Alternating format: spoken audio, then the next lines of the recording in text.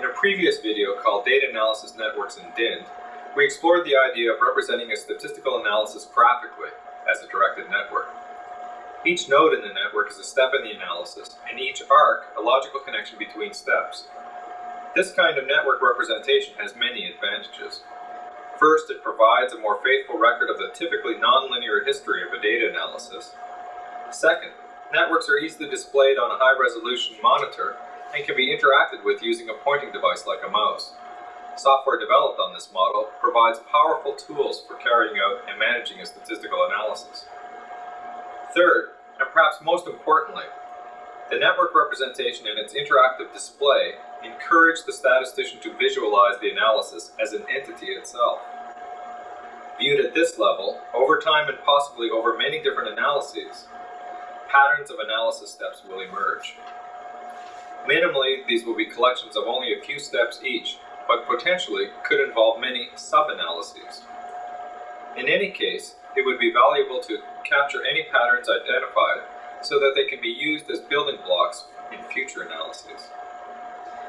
In the present video, we propose to have the user capture these patterns graphically.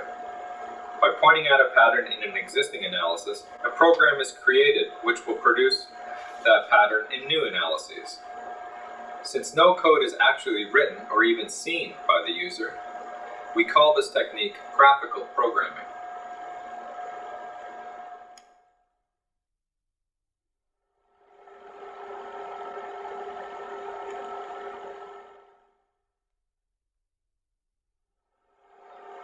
In this section, we review properties of analysis maps.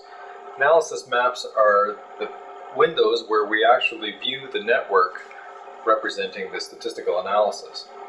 Here we have a statistical analysis on some data, some demographic data, on 49 different countries.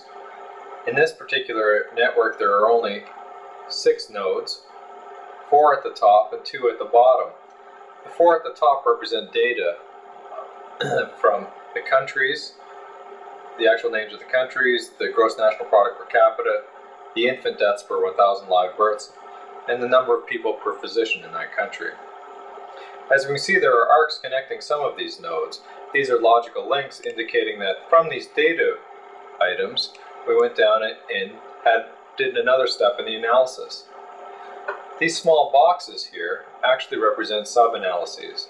And as you can see, when I click on them with the mouse, they highlight, and I can get a menu from the left button of the mouse which will extract information from these individual nodes.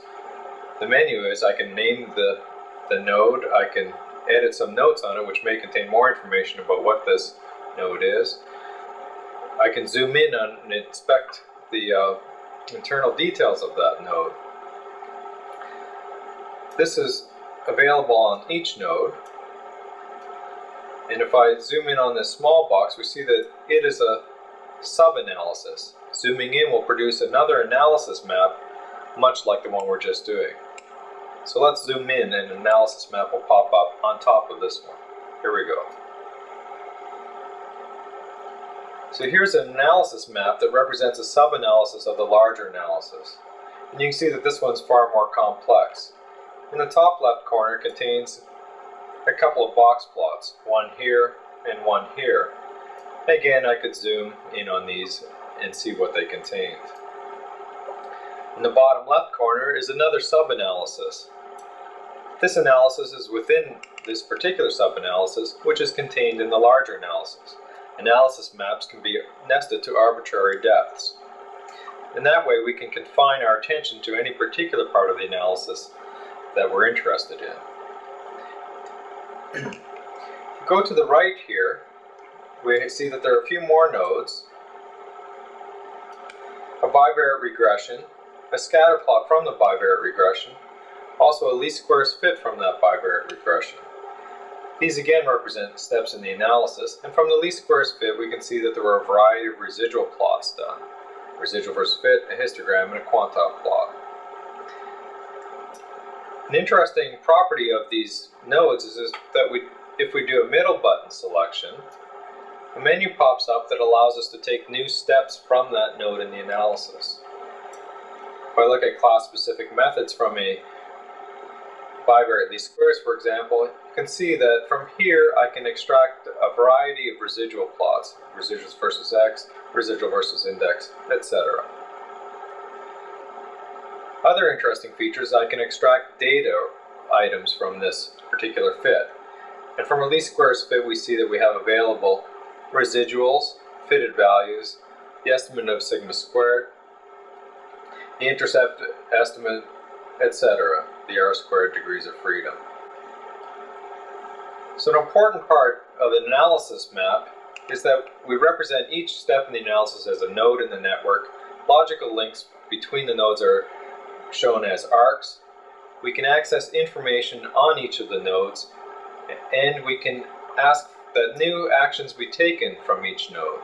In this way, we can continue the analysis from any particular node in the map, sort of emphasizing the nonlinear structure of a statistical data analysis.